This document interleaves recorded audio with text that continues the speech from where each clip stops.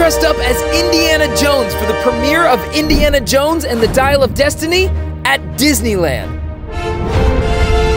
And the answer is yes. You bet I had a whip.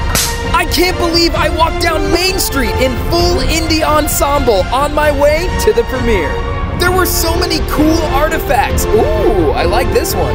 I crossed the treacherous bridge, and of course everyone was happy that Indy went first. I collected my treasure of snacks, and it was time for the show. But that wasn't all. We got to ride the attraction.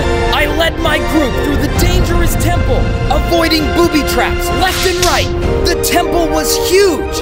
We may have got lost for a minute or two, but I had to lead my group to safety.